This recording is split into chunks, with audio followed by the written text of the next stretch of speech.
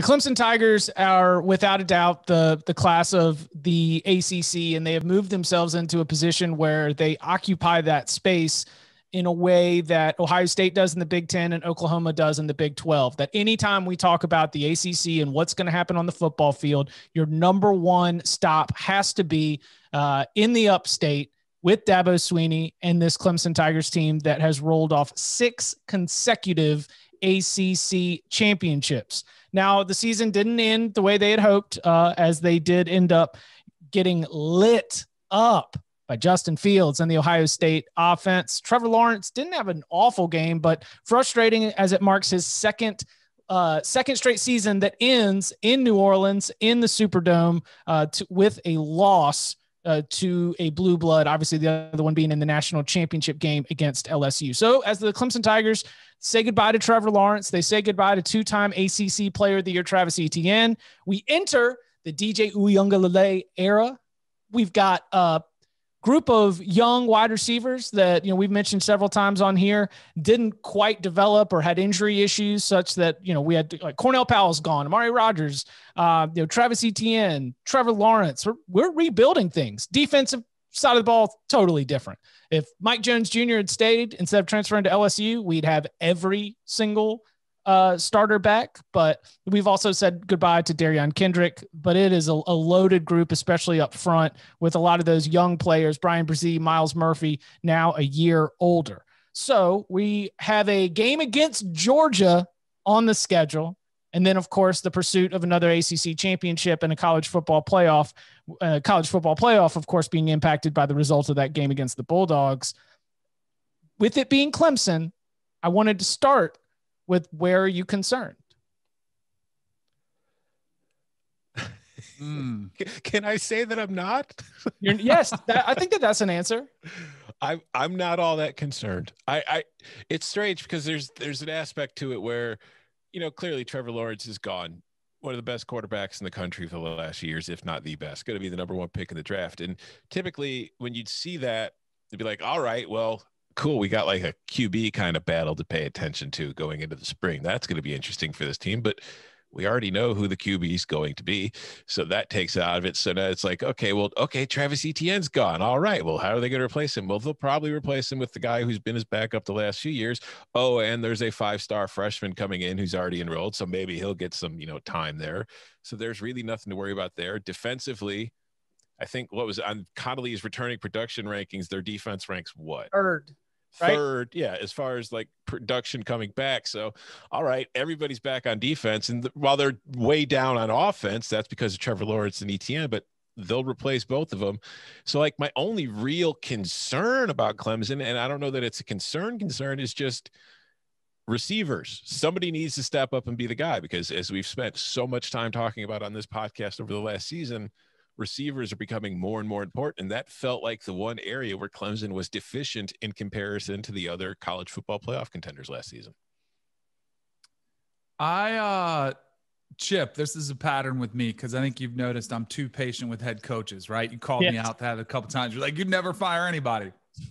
I have another similar kind of character trait that I get concerned with new quarterbacks. And I know DJ looked awesome when he played, and against Notre Dame on the biggest stage out there, didn't miss a beat, over 400 yards passing, looked like he was totally calm in the moment.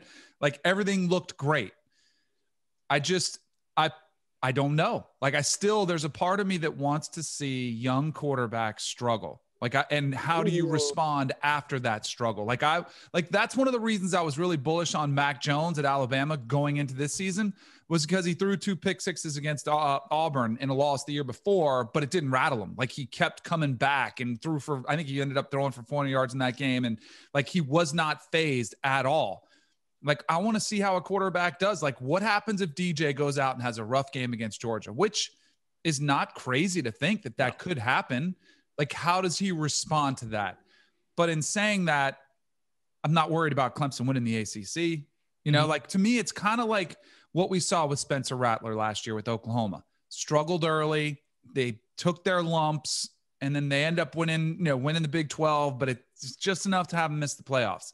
Like, I wonder if DJ has some learning curve type of game where it's a fourth quarter, like exactly what you saw with Spencer Rattler, trying to squeeze balls into tight windows where they're open all the time, usually in practice or in high school, but then all of a sudden they're gone and it's an interception, you lose.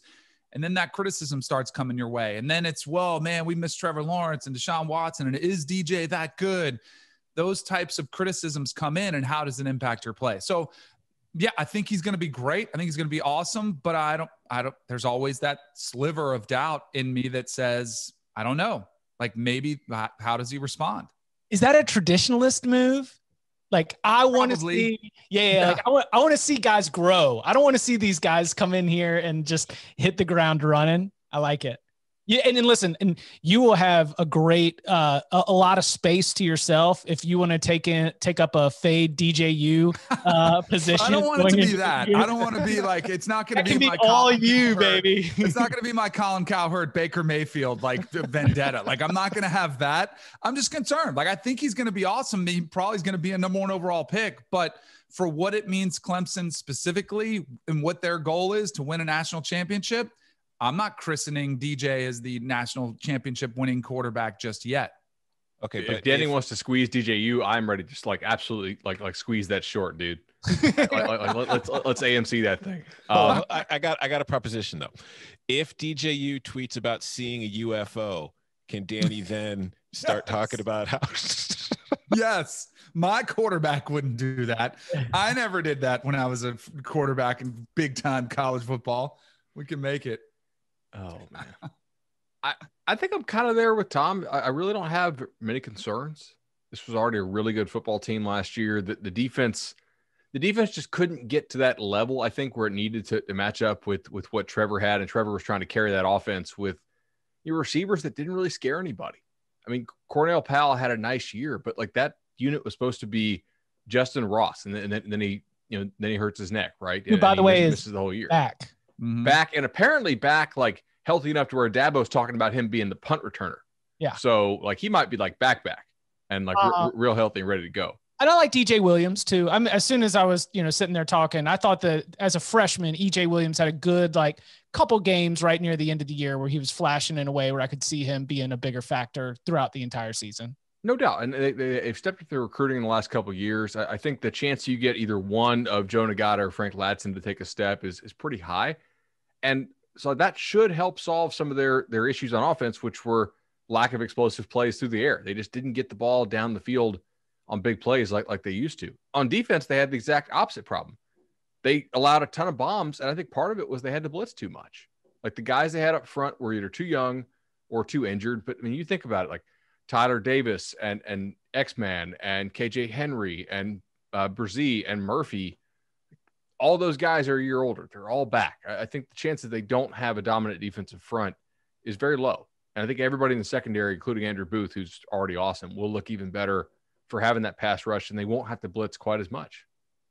Question for you, Bud, because like I mentioned, they've got Will Shipley, who's a 5-star coming in at running back, who would be surprised to see if he gets any snaps this fall because he is enrolled early, but just at the wide receiver position, because they've got 2 4-stars that are enrolled early. There's Bo Collins out of California and Dakari Collins. So the Collins guys, will either of them, do you consider either of them to be the level to where they could make an impact as freshmen this year?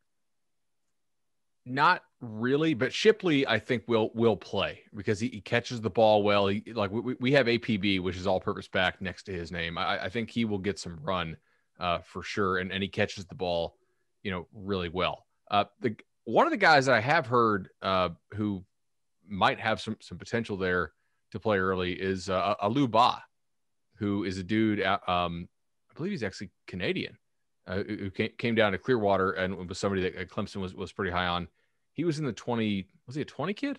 Trying like some of these years from prior years blend together for me now. But yeah. So not Aluba, excuse me. Ajo, dude at Clearwater. Yeah. That dude is outrageous. He's pretty freaky. If he takes a step, that's going to be fun to watch. Yeah, I'd agree with that. All right.